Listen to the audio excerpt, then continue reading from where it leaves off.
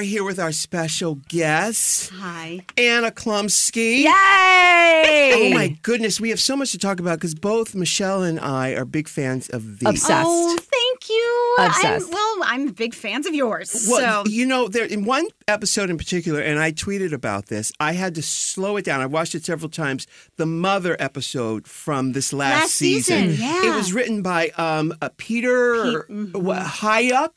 Hike, I think he pronounces it. Hike, okay. Yeah. And what's the other guy's name? And Alex. Oh my God. Oh, I have it written down right here. I Okay. have it written Don't look at me down. for writers. No, being because such an they're a-hole. so And they're so brilliant. amazing on that show. I love them so much, and they're writing partners. And Alex Gregory and Peter Alex Gregory and Hike. Peter Hike. I pronounce it Hike. I've never Okay. asked him actually. Yeah. That's rude of me considering my own last name. Anyway. Yeah. Did I say your last name right? Chlumsky, Perfectly. yeah. Okay. It was beautiful. Yeah, they're some of my But favorite that people. episode in They're particular, amazing. Yeah. Mother. Yeah. Okay, when you get these scripts and you read through them, are you able to tell, oh my goodness, this one's it's crazy. This one is so good. Are you able to tell? You know, it's a case by case basis, especially last season when we really didn't know the kind of the new tone because we had like a regime change and all that. So I think, you know, I definitely personally noticed that it was bold. You know, and it was going to a much more personal level than you know the societal level that we were on. Mm-hmm. And it's dark too. It's yeah, very dark, which is right up totally. my alley. And necessarily so. And and I love these guys for that. They're really able to satirize not just only society, but emotional. The human behavior, human behavior, exactly. But I think that's what makes it special. That's what makes it Yeah. special. Yeah. How many episodes did they write, those two guys? They Are they they executive producers of the show? I'm pretty well. Yeah. They're like co-producers for sure. And they wrote one of my favorites this season, which is very satirical. I know on that I'm going to feminism, get spoiler which is fun. alerted. I know I am. Oh, you mean the season you guys have We're already shooting now. I see. Okay. And they like first of all, you know, a writer's room. I think everybody's got their hand in every episode, right? But you know, so every writer's room is different on who gets their byline on the episode. But I know that with Mother, Peter was very inspired by his own experience. Sure, that's why I think that's why it hits so close to home. Yeah, because everybody understands that. Yeah. Now, you grew up in a family. Your mother was in show business. Yeah. And so, as was my father. As was your father. Yeah. How did that affect your experience? I think it's funny. I always hear about people whose parents didn't let them become artists, and then that was the pressure growing up. Yeah. You know, I was kind of the opposite. I felt more pressured to be in show business growing up than you know, so that when I maybe wanted to explore like biology or you know some other kinds of avenues, it was, you know, my father would you know very often just be like, stay in show business. But you were raised in Chicago? I was raised in Chicago. In the city? In just outside, still Cook County, so I call it's kind of like Queens. It's like, you know, it's like Cook County suburbs are like the outer boroughs. Do your parents still live there? Yeah, both do. West Side, yeah. Because you had dropped, but they're divorced. I mean, they've been divorced since I was 2. You dropped out of show business for a minute to go to college. What did you study in college? I studied international studies, which is international relations. Did that how? Okay, so how does one make money In school? International International study? relations would be theoretically. I was really ready to take my foreign service exam and work for the State Department. Oh. Really? Yeah, that kind of thing. But then I looked at the study guide for the foreign service exam, and I was like, I don't want to do this. Yeah. Right. What excited you about the thought of going into school for international studies? I loved. Well, first of all, relations. yeah. I mean, the cool thing is, right, with any of our universities, you start off with the liberal arts kind of core, and University of Chicago is really big on the core. So I didn't really know what I was going in for, and then you take a class and it just really inspires you. And so I took a class my freshman year, spring quarter, called The History of Ulster, which was about Northern Ireland and all of the political / war history. Which is still of going Northern on. Ireland. Always. Yeah, Sinn Féin and all that jazz. And Sinn Féin and all that shit. It's a new musical. I smell it. I smell it. Brilliant. But yeah, there was just a really engaging TA. He was a fantastic teacher, and he made it really interesting. And I thought, I want to study political history. Wow. So that's and then that particular major required a language. It had a language requirement, Right. so you could study abroad and kind of get favored if you needed to. Well, in to get Ireland, you're all programmed. good. Well, I didn't go there. I went to Brazil. Well, and did you learn your Portuguese? I sure did. Wow, Yeah, really? claro que sim. Wow. Oh, wow. So how much time did you spend in Brazil? That was when I officially studied. It was just a summer, but Right. I had been there. I had been there a few times before, and I've been there a few times since. In São Paulo? I studied in Salvador. Which I made sure to pronounce the American way just now. Yeah. And because I'm pretentious like that, and I get in trouble. How do you do it the Brazilian way? Salvador? Isso. But I had been to Rio a few times before that, and then I'd kind of gone around the Northeast. But I studied in Salvador, and then I had gone to São Paulo just for like 3 days for a wedding that didn't end up happening. Oh, my no. goodness. Later on, yeah. But I loved São Paulo. It was brilliant. It was everything. I mean, it was like my own psyche because it was Brazil. But it functioned, Yeah. and was like New York. So it was, Yeah. it was very much like The my brain. most beautiful people on the planet, by the way, are in Brazil. Well, ridiculous. Not going to Most argue beautiful. that. It's Especially the ridiculous. men's. Especially the Yeah. Yes, people go crazy for the Yeah. women, and they're very famous for being Yes. beautiful. Yes. but they don't talk about how good the Oh, men Honey. are. my goodness. It's all And about the the- men.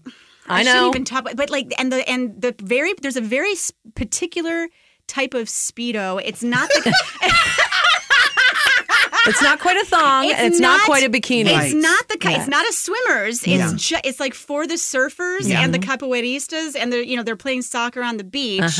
That it's a short. Yeah. It's a boy Oh, short. yeah, I know I know it very Holy well. jeez. Very well. But you know, the combination of people, I don't know how they did this, but people with really dark skin and light green eyes. Yeah, I don't know how they did it. They did it by colonialism. Is Okay, what yeah, they, that's There you what go. that would There do you it. go. Yeah. Yeah. So beautiful. You know, the first time I went to Brazil was in '95, and we had heard horror stories. Losing kidneys. Lose a and, yeah. kidney. Oh, okay. So we brought the bare minimum with Right, us. yeah. The bare yeah, minimum. and you like put all your jewelry away Yes, and all. yes. Yeah. And I swear, we thought we were going to leave there without one of our kidneys. You know, it's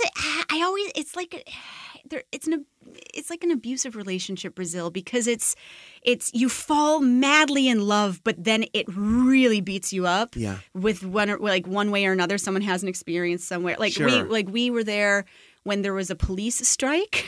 But that's Oh. recently. This was in 2000 Because they're having one. They're having one now. Yeah. Oh, Clara, Yeah, of course. Yeah. Of course. But yeah, and so there was a curfew. People were like getting mugged everywhere because it was just like 2 weeks of kind of martial law. Well, this was around the Olympics recently, which is what That was makes going sense. on. Yeah, and also right now with the crazy government. Yes. And, Oh my goodness. Now, okay, so now you went to the University of Chicago. I knew someone who went there, and they would always tell me about Howard's Chicken and Waffles. Do you know that place? Howard's Chicken and Waffles. Where? Yeah, there's In the University of Chicago. Oh. we like oh my God, why am I blanking? It's on 53rd Street, and Obama had them cater Harold's. Harold, that's what I'm talking Yes, about. okay, I'm sorry. Okay, That's what I meant. Close enough. Harold's, yes. But yes. I actually think there's a Howard somewhere. But Ah. this is broasted chicken. Oh. Not Meaning- fried. No, well, I think it means that they pressure fry it. It's Like just not twice. breaded, maybe. Yeah. I think it's like a loose Did you say coating it or was something. frosted? Broasted. You know what I'm saying? What broham? I mean, I'm in. I want that broasted I am chicken. in. But it's got that bank. It's got the bank window, the bank teller window, where you have to pay and then Oh, and yeah. then it's Oh, a yeah. revolving window. Is the University of Chicago in a tough neighborhood? Yeah. It yeah. is. Yeah, I mean it's it gentrifies as anything does, Yeah. but yeah, South Side is kind of notorious for being harder than the rest. No, But West Side's pretty bad too. I did not go to college. I'm a high school dropout. That's okay. We love you anyway. But the funny thing about that is I always think it's important to go somewhere. If you don't have to go to college, at least go somewhere where you can meet your constituency, meet the people you're going to be working with for the rest of your life. Yeah. In essence, I did go to a college. It's called the Pyramid Club in East Village. Exactly. That was my university. We went there too. And there was lots of roasted chicken Indeed. up in there. I'm looking it up, and the pictures look real good. For Harold's? But for Harold's. excellent. But then you also excellent. have Lou Malnati's. You have so many amazing and that's things. my favorite for deep dish. That's Wait, Luminati's. Illuminati's? Lou Malnati. Yeah. It sounds the like Illuminati. Illuminati. Yeah. Different. Yeah. Lou Malnati's. Chicago. There's It's- plenty. There's a chain. they're all over. Yeah, But it's the deep dish like this. You cut into it. It's just like your teeth just sink That's my into. favorite for deep dish. Yeah. Is it? It's However, insane. Chicago the Chicago pizza that I love, and it's before deep dish happened, is what they call tavern pizza, which is it's very thin and they cut it in squares. So you always fight for the corner. Yeah. Right? That's what I do you crave. get That's like you New don't York. get that in New York. That's- But you don't get that in New No, York. you do in Brooklyn. It's Spumoni Gardens. That's like what they're notorious. They're I gotta legendary go there for. then. I've lived in Brooklyn for 14 years. Have you lived in Brooklyn for 14 years? And I've never been And you there. never went to Spumoni No. Gardens. Spumoni Gardens. Where is Spumoni Gardens? Bensonhurst, I believe. And I'm like looking now. shouting at you. I just It's realized. okay. Everybody does. I'm abused. This coffee's very strong. Very strong. That's what it is. That's okay. Now, okay, so we have so much to talk about. Okay, so I'm going to double back to 86th finding, Street, Bensonhurst. It's Okay. in 86th Street in Bensonhurst. That's kind Yeah. of that's like on the. It's called L&B Spumoni Gardens. They're legendary because of their square. Because that's in New York. I mean, we all love good New York pizza, but as a Chicagoan born and raised, I do miss the squares. Every once in a while, Right. I don't need a big old And slice. so, if you're in Chicago, where do you get the tavern pizza? Where's the place to go? I like a place. I mean, you can get it kind of anywhere. Yeah. But I like a place called Villanova, which is in the western suburbs. Which isn't. Yeah, it's technically in Pictures. Stickney, Illinois. Oh, that's but that's like Sicilian. Well, that's what the regular people would call Sicilian pizza. Right. Okay. But for them, it's the best pizza. Okay, there I'm gonna is. try it because Yeah. I like it. But this is thin and round, and they do that in squares. Oh, Oh, wow. yum. That's I'm what down. yeah. I love that. Yeah. So you're from Chicago, and I'm you in. decided I love that you just looked it up for me, though. Just want you to see. We could look up food all day. All day. My father, in addition to being in show business, was also a chef. So My it's- husband's from Chicago, so I understand the foodie life in Chicago. Yeah, it's different. Italian beef is the big thing. Yeah. But- And so now, so you decided to go to University of Chicago, even though you're from Chicago. Yeah. Why is that? I think there's a bunch. Well, no, you would I think know. you No, would you wanna want get to go away. away. Yeah. Smart. And I did apply. This is probably too boring of a story, but I did apply to many other colleges in other states and cities. However, University of Chicago was my favorite, and so I applied their early decision, and their acceptance came out before I had to send out the other applications. So I actually just saved my money, my application fees, and didn't end up sending those other applications. Are you happy about it in the end? Oh my gosh, so much so. I mean, I met my husband there, and Really? yeah. So And okay, so now I'm going to be doubling back a lot with this. I'm fine with it. The college thing. I don't think young people understand how important it is to find your comrades early in life, because the people I met at the Pyramid Club, I'm still working with them today. See, and it's See? that's such a huge deal. Yeah. Yeah, no, that's such a huge deal. Yeah. And also it's who you meet in your early 20s too. I think it's because I did school and then I moved to New York. And I kind of had I had like my own version of finding my tribe of actors once I decided to be an actor, and But you were an actor trained there. before. Yes, and then you Yeah. left to go to school. Yes, and I just don't. I mean, I personally don't count acting as a kid, other than like maybe having my SAG card from 1986, which I love to like throw around for anybody who needs the quantifiable like, definition of how long you've been in the business. Yeah.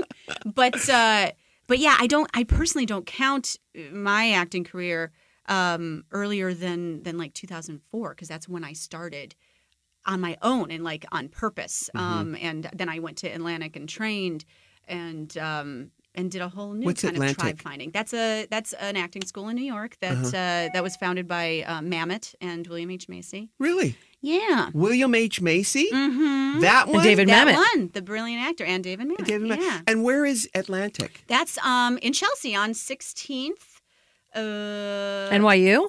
It's connected to NYU, but many are NYU Tisch. Like they connect themselves to a bunch of acting schools, so you can get credit. Yeah, like Playwrights, Atlantic, Neighborhood Playhouse, Stella Adler. They like do all of those. Yeah.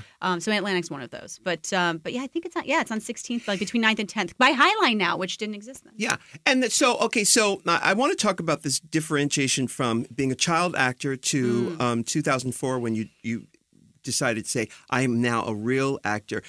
What did that entail? Is it being able to let go of inhibitions? That's what training to be an actor does, in that you go to, I think, this is what I think, that children are truthful by nature. Mm-hmm. That's why we say, like, out of the mouths of babes. And things. And naughty by nature. Yeah, they are always. You know me. Yeah. And as an adult, you have to go back to train to be an actor to remember how to be a kid, I think is what it is. So it's like it's starting to learn to remove inhibitions. For me, the difference between acting as a kid and acting as an adult was basically whose choice it was and for whom you are doing it. As a kid, everything you do is to get the approval of adults. That's how you learn to be a human being. Is like, is this okay? Is this, you learn all your limits by getting the approval of adults. And so, if a kid is like me, who's kind of precocious and has, and can say lines cute and all that, then you're getting the approval of the adults. Right. And that just doesn't feel as great when you're in high school and you don't get the approval of all the adults, and now you're growing boobs and you're growing zits, and people are like, oh, we don't like you now, and so yeah, it's just not as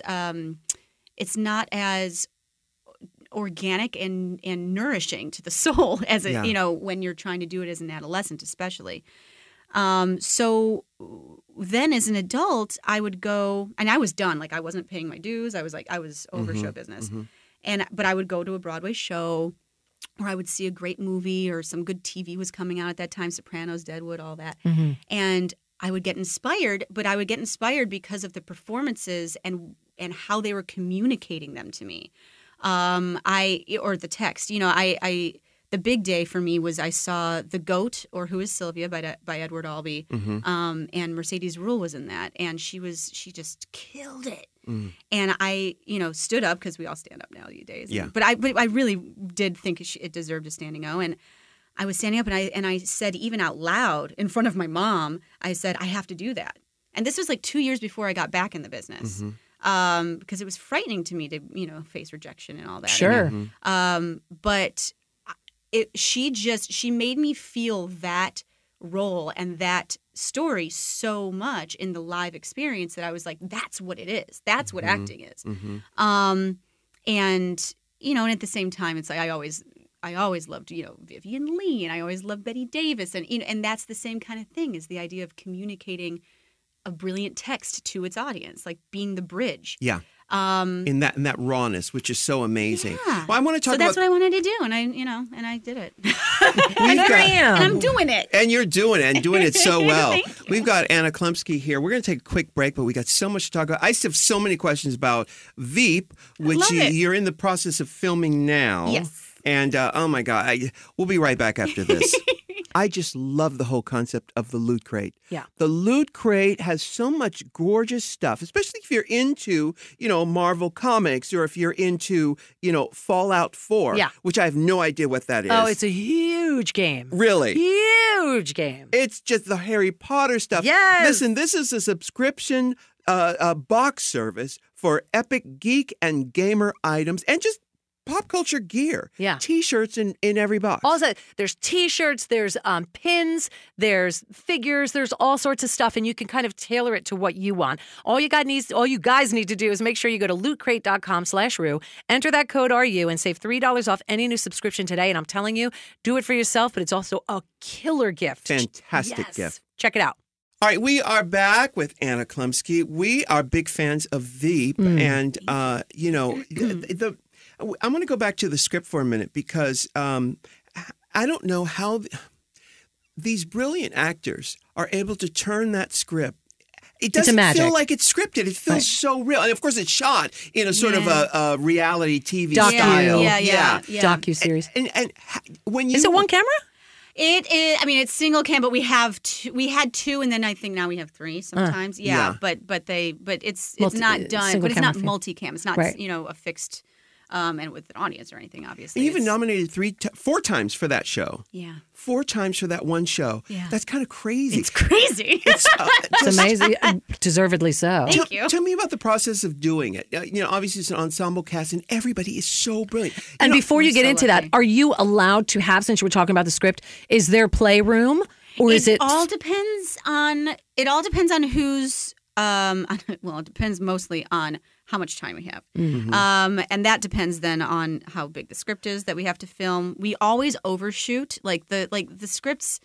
Okay, I should probably start chronologically. This was created by a man named Armando Do it in English. Yeah. Do it in English this time, yeah. Not Portuguese. Because it's been really hard to translate. Oh, that's what happened. I misunderstood. So this was created by a man named Armando Iannucci, who is a genius, and he's Scottish. He's from the UK, and he has a comedy pedigree in the UK that was all built on this process he's discovered, which is kind of a hybrid of writing workshop / improv workshop / Meisner work. So he. And he didn't know he was making it that way. He just does it organically. Mm-hmm. And he, so the way that this was originally built and created was by his process, which is they come up with a script. He has fantastic writers that he always takes with him. They come up with a script. We all read it in the table, and then we get on our feet and we just play out scenes and play out scenarios. Without the script? With the usually the script aside. Sometimes we'll have it just to have the beats, but usually after like once or twice we'll put tuck it in our jeans in the back and just go. Because the outline is there. Where you're supposed to go. Yeah, you just kind of like look at the beats and know what scene you're in. Like I'm not improv trained. We have a lot of brilliant like improv OGs in our show, and we're so lucky. But the cool thing for those of us who are not improv trained, who are more classically trained, who are also on the show, is Arm and his process never was looking for jokes. Mm-hmm. It wasn't about coming up with funny. It was just about living out the characters and figuring out what would come naturally, and then he would find the funny in it. And the writers would find the funny in it. And a lot of the time it was hilarious, and some of our funniest things in the first 4 seasons were discovered that way, especially with people like Matt and Julia and Tony Hale. And Tony. And I mean, it's just an embarrassment of riches. Yeah. So that's how the Veep process was originally, and then it evolves because of the different people involved, or different directors come in and they have the stuff they're looking for. And then it changed even more when Arm left the show, and we got Dave Mandel, who did last season and this season, and his writers, and so then they look for different. They have a different system, and they have a different process with if we're workshopping or if we're not. So, sometimes. I know Dave is really into kind of throwing us what we call alts, which are alternative lines, while we're shooting, and just throwing them out there. And okay, this take you say this. Okay, this take you say this. Or this take, open up the suitcase and there's going to be wallets. And next take, you open up the suitcase and there's going to be a dildo, or it's. And that really happened last season. But I'm not even making that up.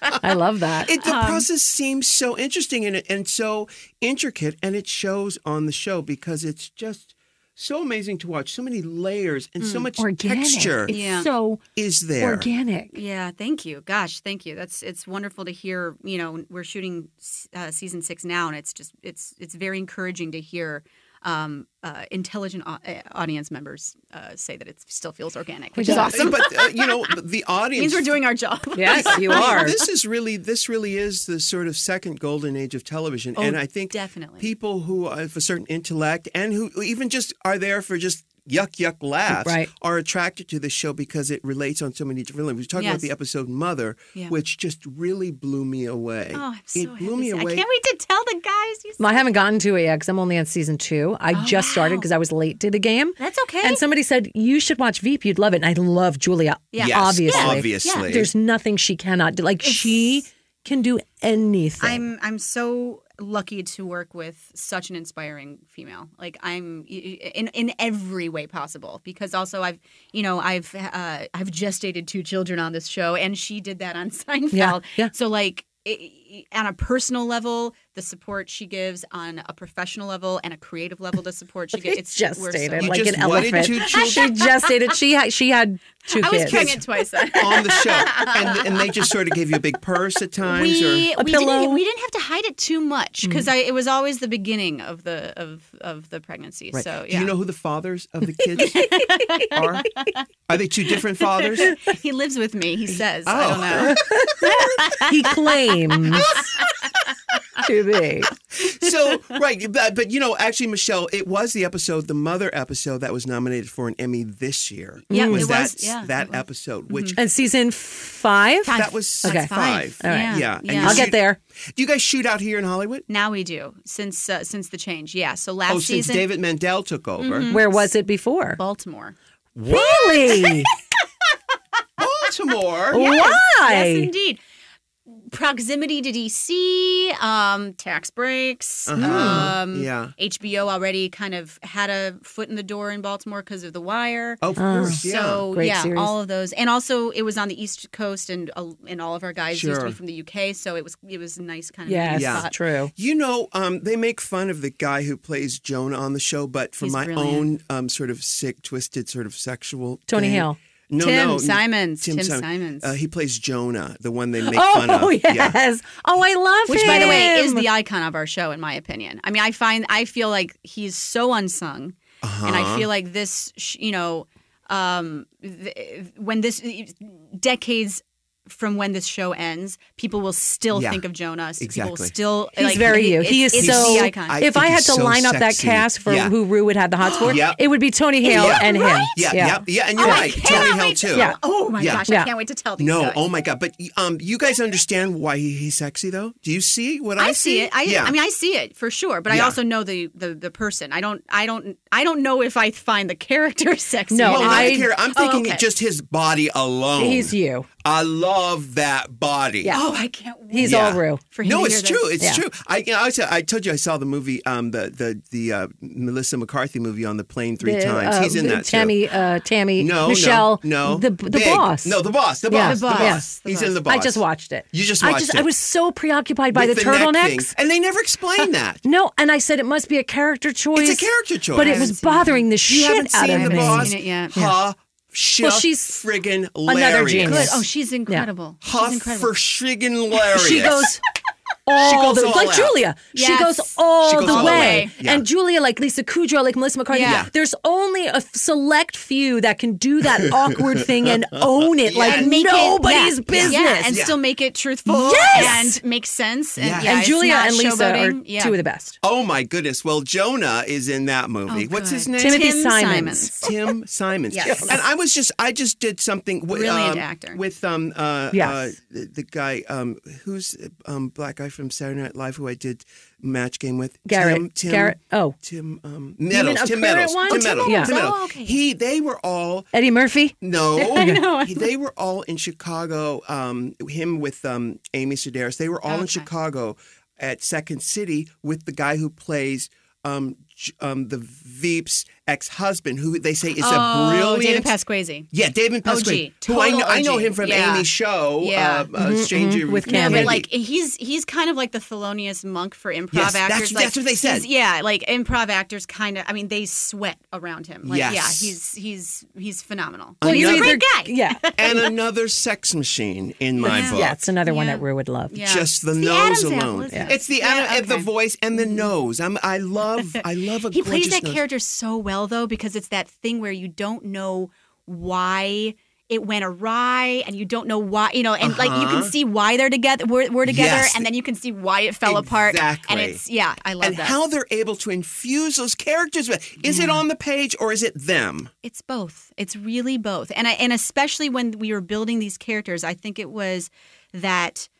Again, that process where the writers are seeing what we can bring, but they're curating these qualities of the characters that they can find from what we have already, and then they can just grow it. No, as an actor, it's a master class. It's a master class. It really is. Gosh. But as an actor, I'm when lucky. you're doing that process, you explained earlier that where you would do this improv / script. You read the script, then you sort of act. What does it feel like on the inside of your body when you're conscious of yourself being in the room doing? What does it feel like? Are you thinking, oh, maybe I should try this, or or what is that? I don't, but I think we're all of us come from a different school, like all of us, and I think that's another kind of secret key to the chemistry in our show is that we all bring something else. Some of us are more physical, some of us are more improv, some of us are more sitcom, some of us are more classical. And so for me, I just always treat that as committing in the scene, get your intention from your partner, and then see what happens. I think some of us, are really good at writing on their feet, like Matt, like Tim. Like Sam Richardson, who came onto our show third season, and he plays Richard. Oh, is that the black guy? Yeah. Oh my God! Oh my God! How does he do that? He's brilliant. He's brilliant. Oh And my God. he's like one of my dearest friends on the show, and I just love him to death. But he's freaking phenomenal. And so, and they're really like masters at writing on their feet like that, right? So maybe they're coming up with stuff like that. Like you say, like they're, but I don't. When I have the pressure to come up with stuff or to make a laugh, it's that thing where you, be funny now. Yeah, or like don't ask for the laugh, ask for the tea. And don't ask for the laugh, ask for the tea. What does that mean? It's a classic Barrymore. I'm gonna butcher the whole tale, but do it, Anna, do it. But there's like a Barrymore quote where somebody said. Somebody said, "Oh, in that scene, I didn't, nobody laughed," and there was like a huge laugh the night before. So then they try to do it again the next day, and I want to say it's like Lionel Barrymore who said, "Well, yesterday you asked for the tea, today you asked for the laugh." Right. I don't think it was Barrymore. I think it was one of the Lander sisters. Oh, it was the Lander sisters. Yeah, probably. Audrey Landers. Yeah. I like how I was along for that for a second, and then gullible. Yeah, I'm like, oh yes, the Lander sisters. Yes. We're gonna take a quick break. It could have been a lunt, though. It could have been a lunt. Yeah, we're gonna take a break. It was a Del Rubio triplet. Actually, I'm finding that here. Yeah, we'll be right back. I just love my Today Ticks, Michelle. You were the one who turned me on to it, and I thank you every day. How easy is it? It couldn't be easier. Yeah. When I used it the first time in New York, the guy was waiting for us out in front of the theater. And, a lot of it used to be when you wanted to go see a Broadway show, it was so hard to get the tickets. You got to be there an hour. You got to go to Will You Call. had to plan in advance. Yeah. This made it so easy. In fact, we decided to go see the show probably an hour before. Yep. And we were able to get those tickets. Great seats. Yes. I thank you so much for turning me on to this. I'm serious. No, I'm dead serious. It's life-changing. And here's the thing. Not only is it like a concierge service, so it's easy to get the tickets and they just meet you outside. You go pick it up with the person with the red jacket.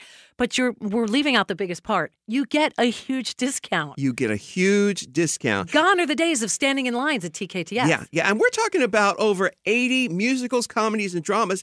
in New York alone. Hello. It's in so many cities right now, too. London, San Francisco, L.A., D.C., Chicago, Seattle, Philadelphia. And, honey, more cities are coming. So stay tuned to that. Today Tix gives you access to insider deals and exclusive offers. Just like I said, you save so much money, guys. You can get tickets up to 50% off in just a few taps of that little finger. And Today Tix would like to offer you $20 off your first purchase with the code RU. So download Today Tix. It's a little red and white app. It's free. You know where to get it. That's Today Tix, Tix, or go to todaytix.com to see what's playing this week and treat yourself to a show. All right, we are back with Anna Chlumsky. You've got 2 kids. I do. How old are the babies? 3 and 4 months. 4 months. Yeah. And did you plan these children, or they just sort of were delivered? I wanted them. Yeah. And we, so we planned when we were going to pull the goalie each time, but we didn't. But you kind of know not to. I mean, you can't schedule this shit. Right. No. But Can I say shit on this? Yes, you can say whatever you want. Now, when you're, I thought about this in the shower this morning. I was thinking, now. What, in the shower. In the shower. I was thinking, okay. As your sperm was falling down the When drain. you're deciding to have a child, does it come to your mind, you think, do I really want to bring a kid into this world? We had that moment this last labor. We were like, it's a little too late by labor. Just going to say that's that. true. Just going to put that out there. I know, but this is what we did, because of course you're kind of like in epidural land, and you're like, oh gosh, this is happening. And I said to my husband, I was like, God, this is so intimate, guys. But I said, I don't know, this world. I'm like, this is, life can be really hard. What am I doing? And then I said, push. And I said, hurry. Let's just list the things we love about life right now. Let's just list them. And cheese came up a lot. Oh, yes. Yeah, sure. I love cheese. Woman to woman, I understand that. Different kinds cheese of and chocolate. Cheese and chocolate. Yeah. I was like Camembert. Yeah. And I was like Brie. Yes. Aged Gouda. Gouda. Roquefort. Oh, yeah. So, we do have cheese to thank Yeah. for the hope we now have. And what did you name your... As fucked as the world is right now, we at least will still have Roquefort. And is that what you named your kid, Roquefort? Yes, Roquefort. No, love it. She's Clara Aww. Elizabeth, yes. Yeah. And her sister's Penelope Joan. But I think about, some of the things that my hillbilly parents passed on to me that I've had to work through therapy and tried to sort of, cleanse my consciousness of certain things and everything. I would not want to pass on a lot of that mishigas to my kids. There's a lot of anxiety about that. There is. And especially like with my first, and I think with your first it's just freakier because you've never even experienced any of this. And when I found out it was a daughter, I did have I thank goodness I found out early and I didn't have the surprise because I needed the 5 months to kind of process because of our own mother-daughter stuff. And I love my mom very much, but there's mother-daughter stuff. Oh, yeah. And so I was really can't get around it. You can't. And that's the thing.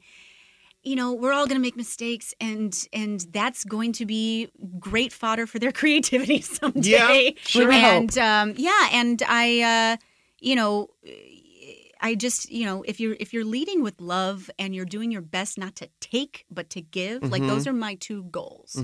And I also, I talk a big game, and I hope that I can stand to this when they're teenagers. But my thought is, they can hate me as much as they want as long as they love themselves. Right. That's what I.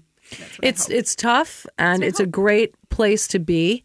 I have 2 teenage daughters, and all I can say is prepare yourself, because people like to joke about it. It's really hard, and in this day and age, Anna, it's even harder because this social media stuff. It's important that we've now implemented this. You have to unplug for at least an hour every night because it does ruin them in a sense that you can be the best parent that you know how to be, and you're doing everything right. Yeah. Yes. Yeah. And there's so much negative shit out there that it infiltrates even with the best of intentions. My brother is 14 years younger than me, and I cut the cord. I was there. I oh wow! Isn't that cool? Yeah. Wow. But if he hears this, he'll roll his eyes. He's like, stop talking. But he, I always joke that he was like my practice kid, but I did watch him go through teenagerdom, and it was right when he was 13, 14, right when Facebook and MySpace and all that stuff started. And so no one really knew what it was yet. And, you know, a lot of his peers and, you know, there's a whole thing where they're like, oh, you know, he's blessedly, you know, not had to medicate himself or anything, but he, you know, there's people. And boys are very different than girls. Maybe, yeah. But there are people, you know, in his age group that are very kind of out to sea. And I told him, I was like, well, you know my theory on why, your age group. And he's like, oh, is it because college essays are too hard? And I was like, no. No, those are, come, stop it. Like, that's it. But I said, I do think it's because, well, yeah, too much homework is a real thing. And too much well, too much homework with, we don't need to go here because it gets really deep and probably boring. But I will say this, there's a core of these, like my daughter included, my 16-year-old, core of these kids who believe that there's this new movement, which is actually encouraging and really good, that they don't like. My daughter has had such anxiety because of the way the educational system is made, and the fact that we didn't fight it in our years pisses her off. So she hates the core technique, whatever it's called, Common Core. They hate the fact that, you know, testing is not teaching. Like they're all rebelling it. But it ends up hurting them because they feel they're like still in the system. They're not out of the system yet. Yeah, the system hasn't changed yet. I know it's hard. So they have the balls. They just don't know where to focus. Exactly. Right. No, it's that's the hard thing about change. And What did your brother say? But my theory was that it's because, especially his age group, they were growing up in adolescence, which is so effed up in the first place. When social media was so unregulated and so new, and they were just on it constantly. They would mourn their family members on Facebook. They would, you know, and they just didn't know where to place these things. And you know, they'll be fine. They're okay. I'm sure they will be fine. Lena Dunham gives me hope for the millennials. Right.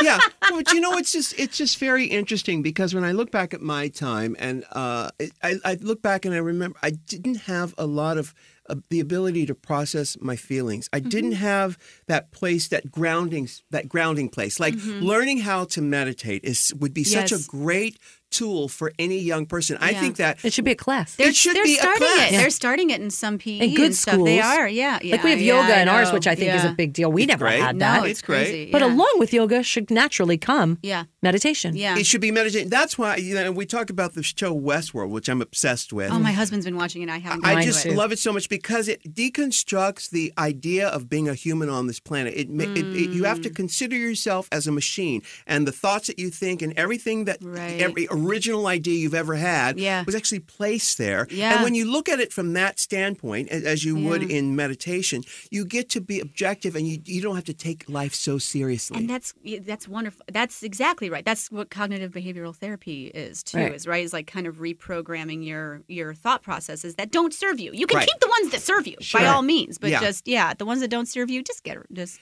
challenge them. And you know, kids are all cute and cuddly, and I love them. And I'd be afraid that I would fall way too in love with my kids. You would. That's it. Yeah, but the real key, and as an observer and having been a kid myself, I know that the parent has to grow with the kid, and the parent has to be willing to let go of the old relationship that you had, as where this person needs you to feed them and to keep them warm, to move on to a place where you are, what's the Gahil Gibran thing of, you have to serve them, you have to be a guardian of theirs.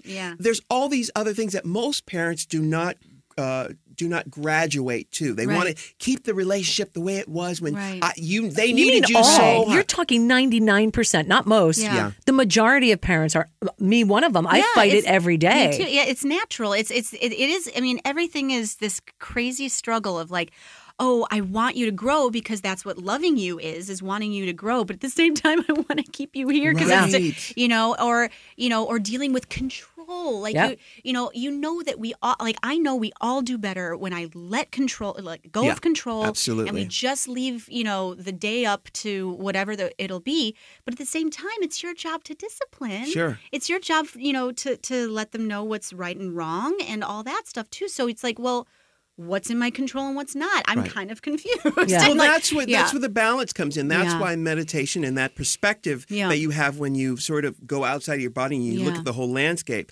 that's what that does. It creates a balance so you can do both. Right. You can do both simultaneously. I remember when I was a little gay child in San Diego, I understood what it meant to absolutely love something with all my heart and simultaneously hate it with my very core. Right. And that balance is what this world is. Yin, yang, night, day, but male, female. That's what it is. So being able to have that perspective is really what it's really all about. And so it's Claire and what's the other one's name? Clara and Penny. Penelope, but we call her Penny. That Penny. Yeah. I love that Penny. And People don't want to fuck a penny. Well, that's true. That's, well, but she has copper hair, so it's like a copper penny. It's crazy, and I didn't know that was going to happen.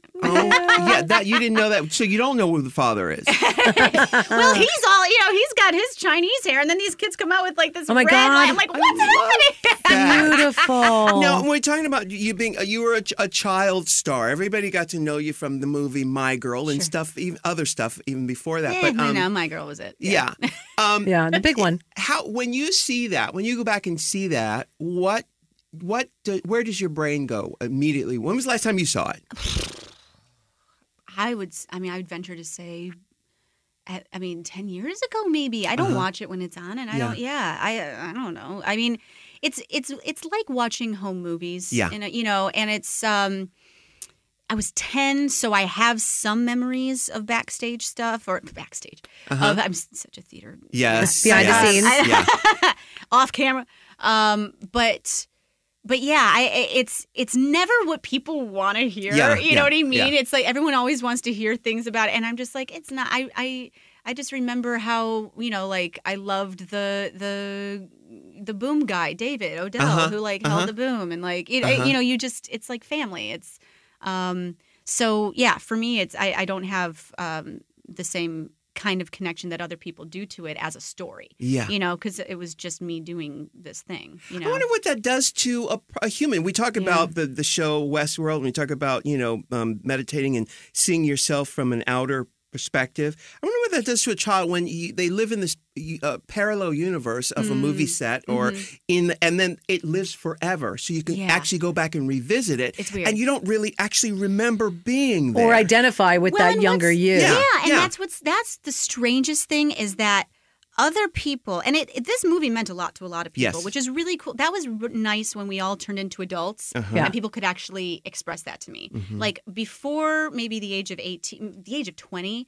people would just kind of like sing the song at me, and like it was boring and it was annoying and whatever. But then those, maybe those same people, once we were adults, could be like, oh, my friend died and I saw that movie and it allowed me to really process it all, or, things like that. And then you're like, oh, like this mattered to you. Oh, now I get it. Right.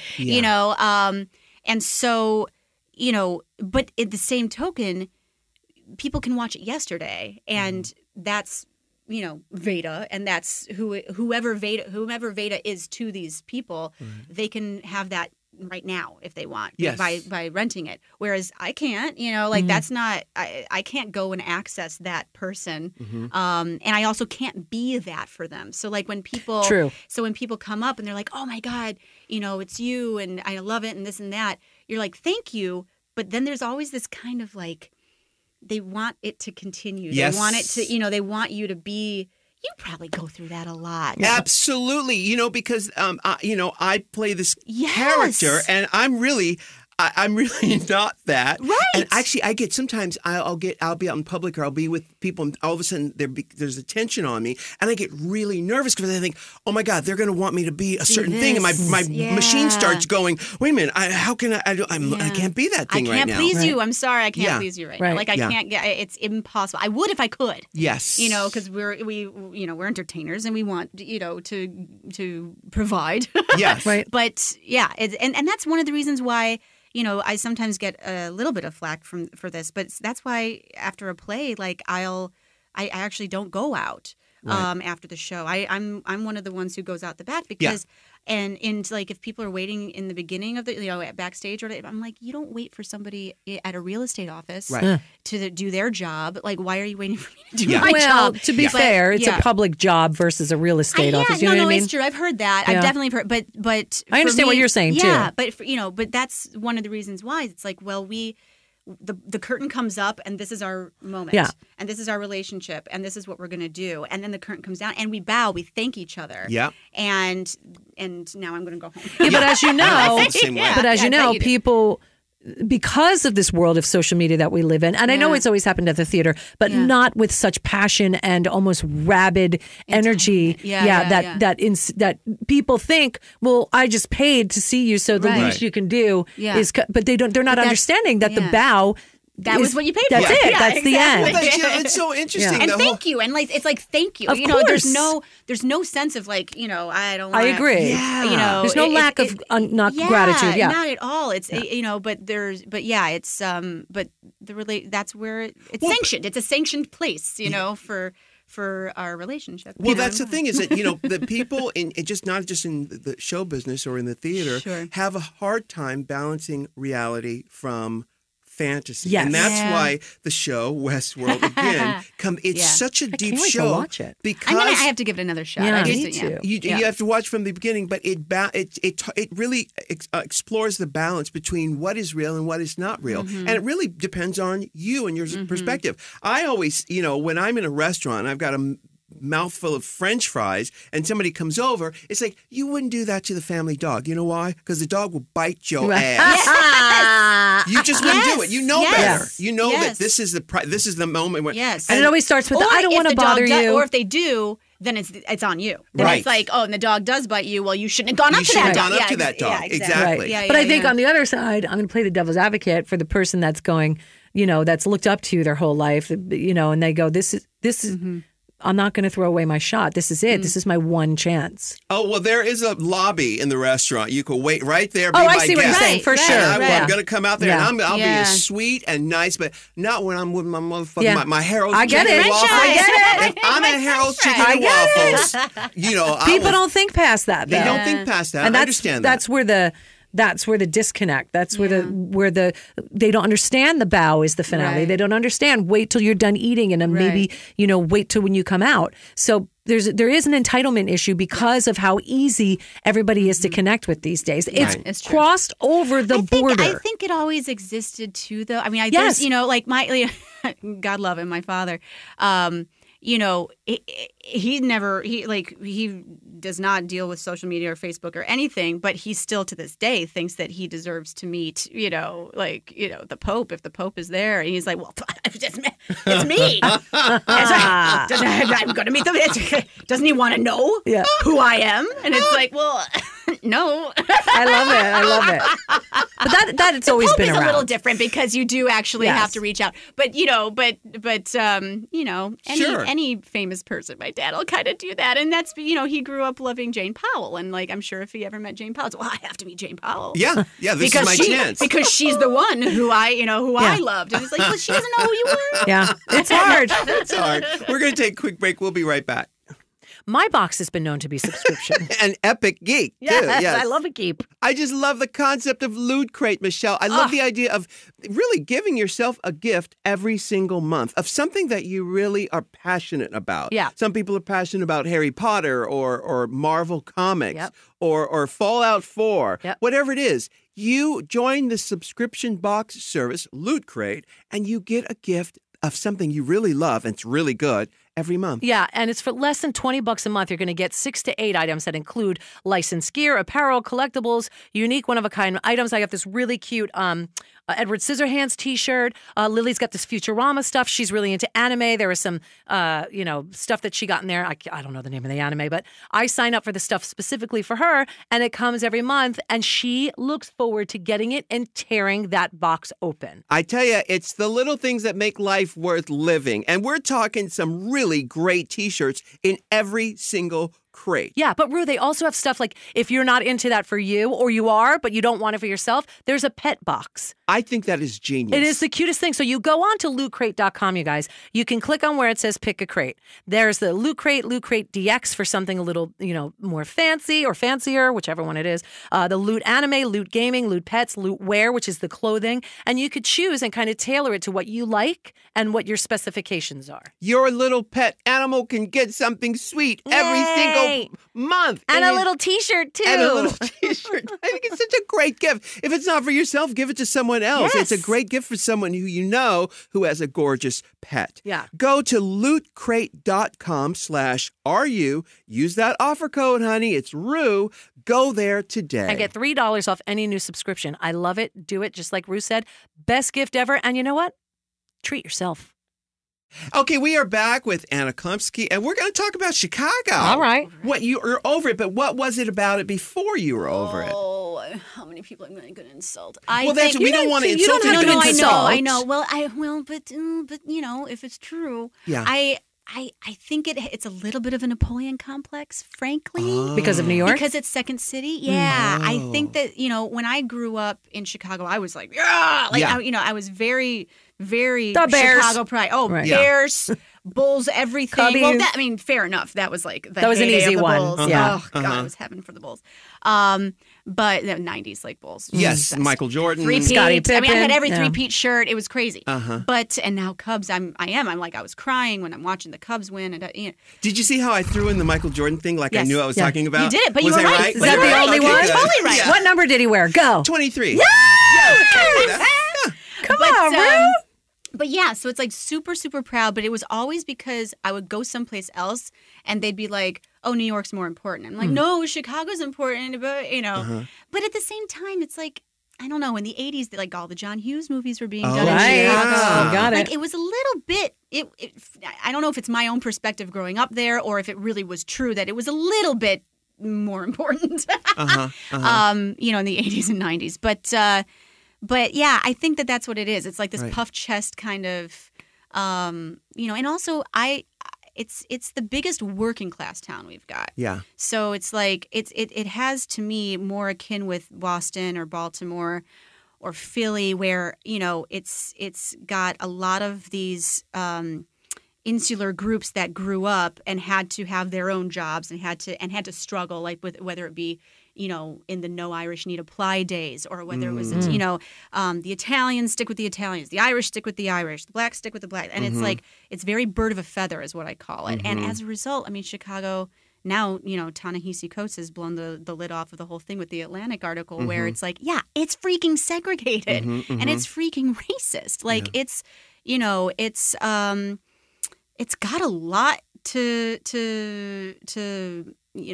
kind of wrestle with. Yeah. Well, it's and that's what I've experienced when I'm there.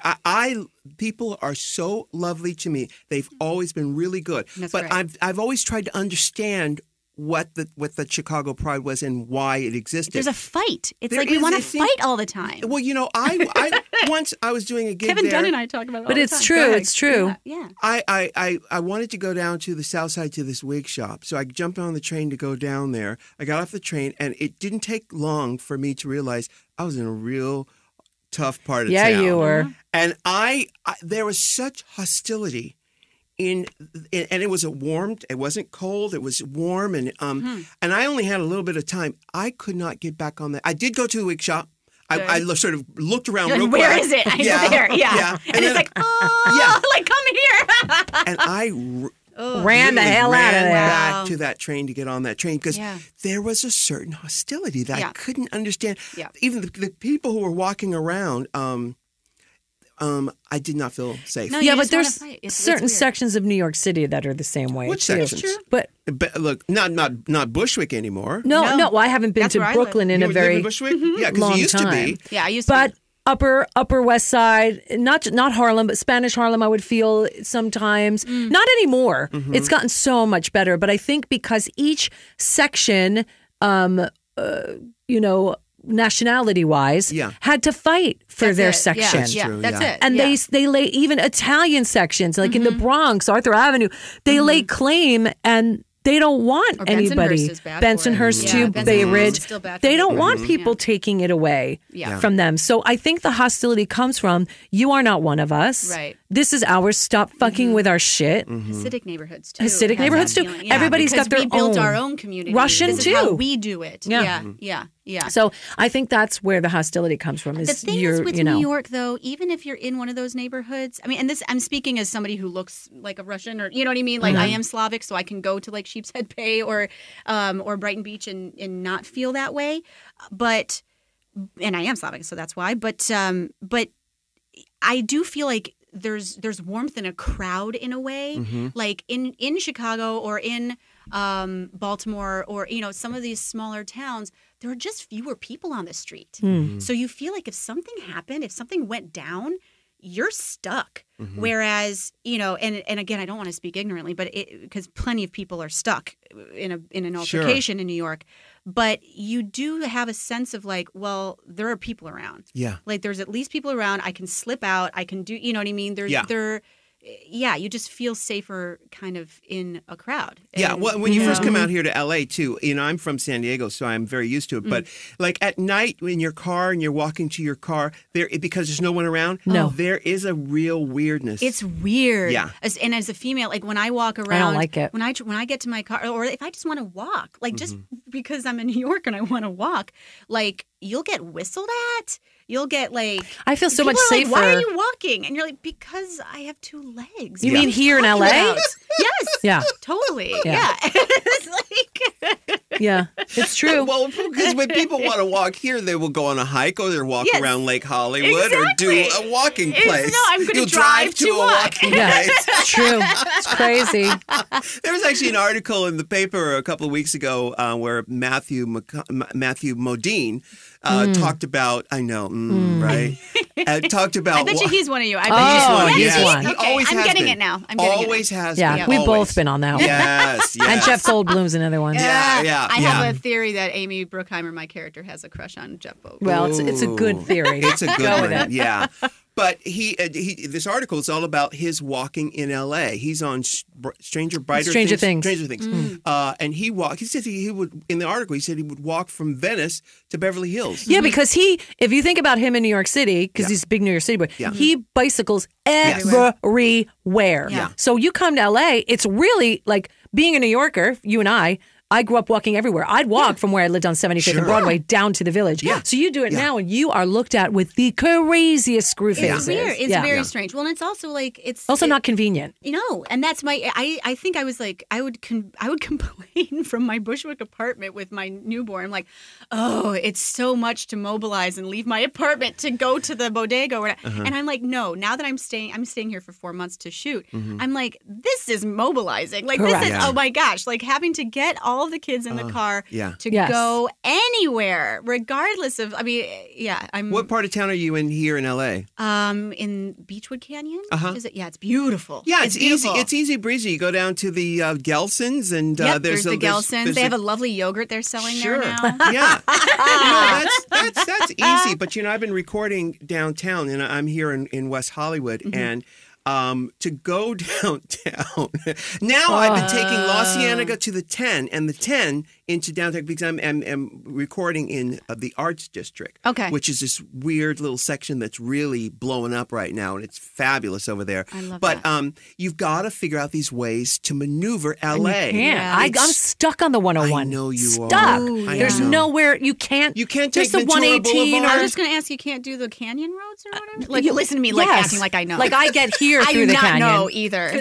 I know nothing. Me neither. And people say, "Oh, it's on the southeast corner." I'm like, "Is that the right or the left?" I don't know. I'm like, you can't take. You don't tell a New Yorker it's the far right corner.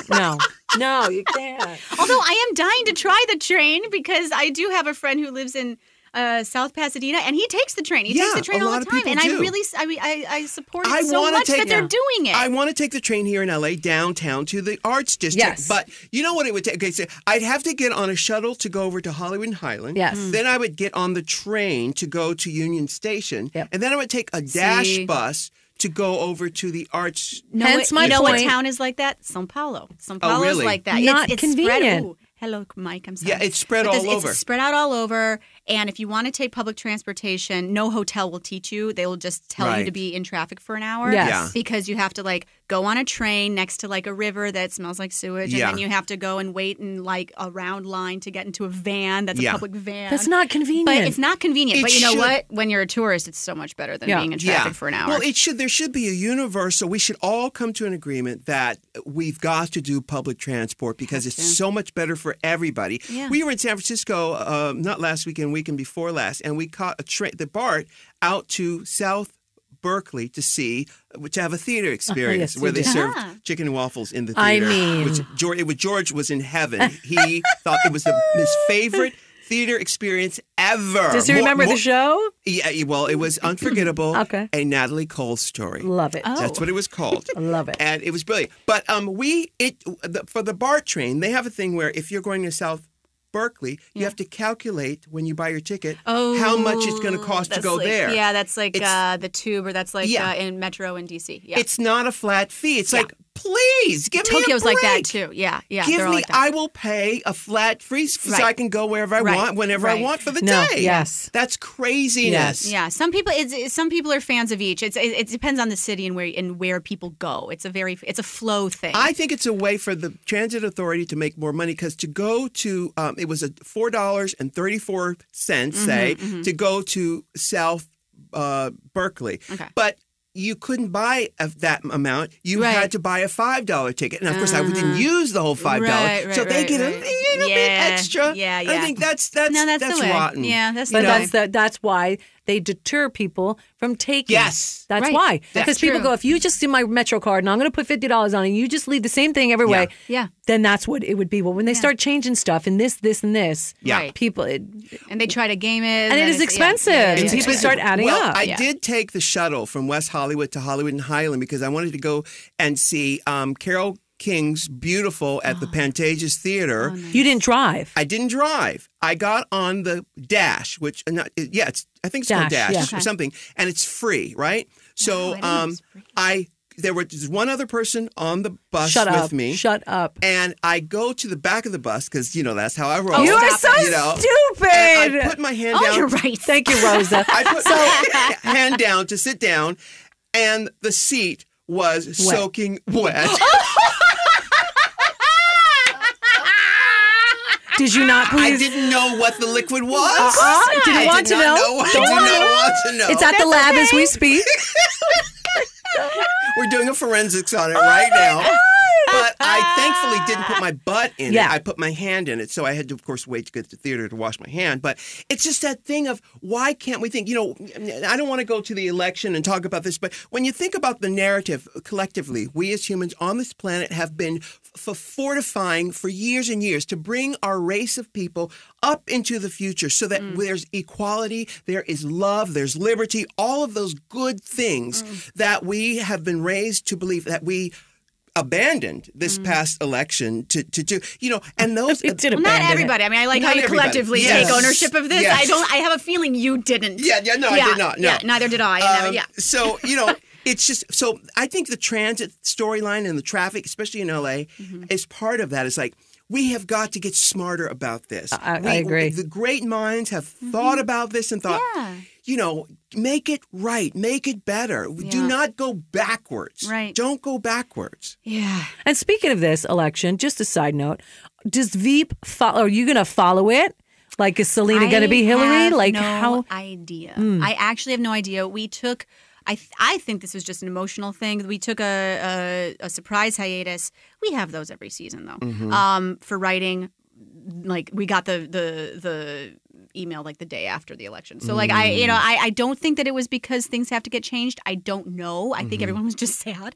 And they wanted to get funny again, and feel better. But the beauty of how our show works is that we've never married to parodying any one particular person. Right. And I personally think that that's when our show is strongest, is when we are satirizing politics and power relationships and office relationships as a whole, as opposed to just kind of lambasting one particular person. Yeah.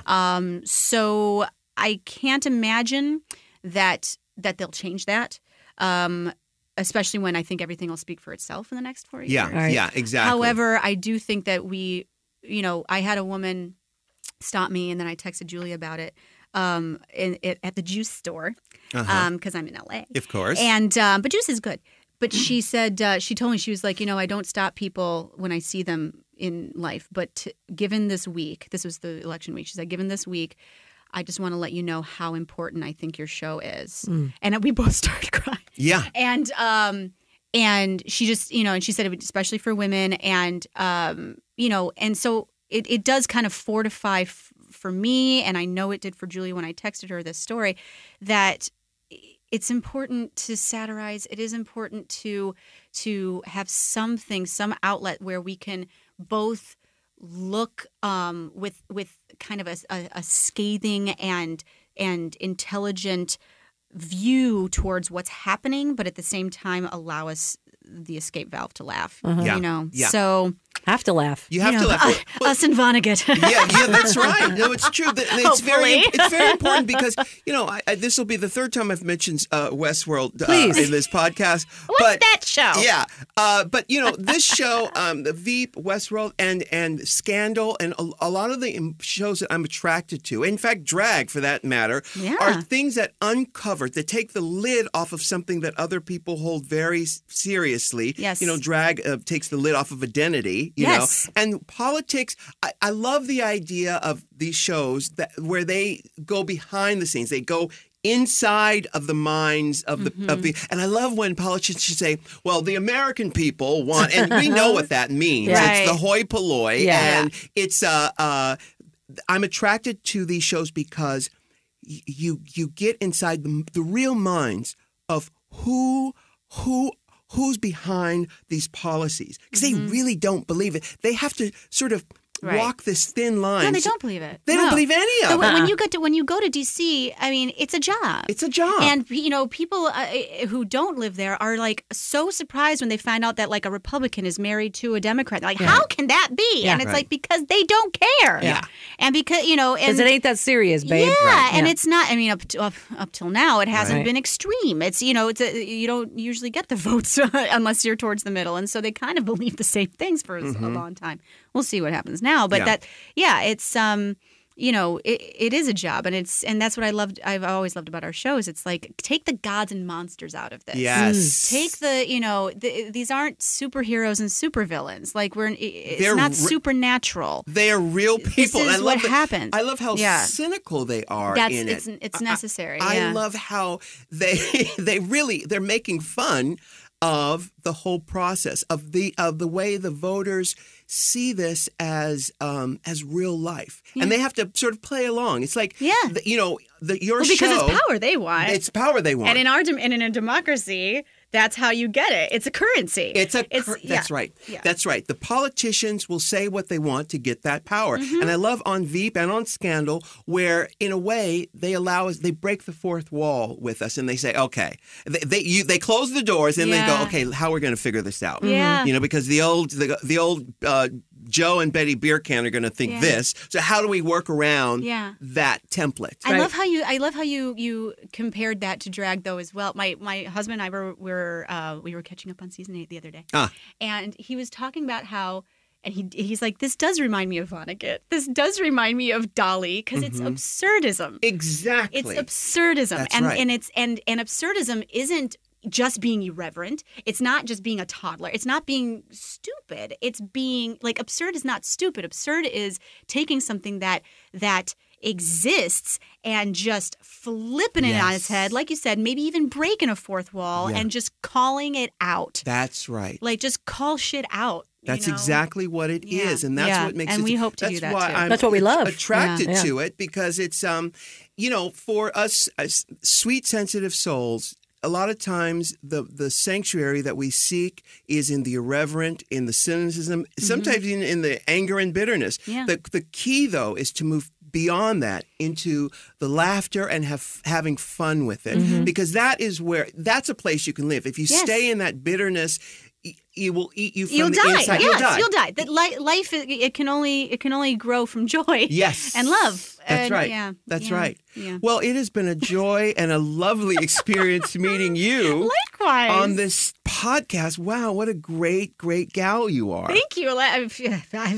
Thank you very much. And what a great, I'm flattered and blushing. And I got to say, Penny and Clara are very, very lucky to have you. I think they have they have a head start with being able to get in touch with their feelings and understanding what it's like to be a human on this planet. Thank you. You have no idea what that means to someone who's postpartum right now. You're only 4 months out. Yeah. Wow. Yeah. It's Thank true. you. It's absolutely true. I'm going to take that with me. Good. On my bad days. Good. And on good days. Well, Anna Chlumsky, I would love talking to you. And Michelle, love talking to you, always. my dear. Until next time, my love. Baby. Bye. Bye. Can I get an amen? Can I get an amen? If you can't love yourself, how in the hell you gonna love somebody else? Can I get an amen? And don't forget to subscribe on iTunes. If you can't love yourself, how in the hell you gonna love somebody else? Amen.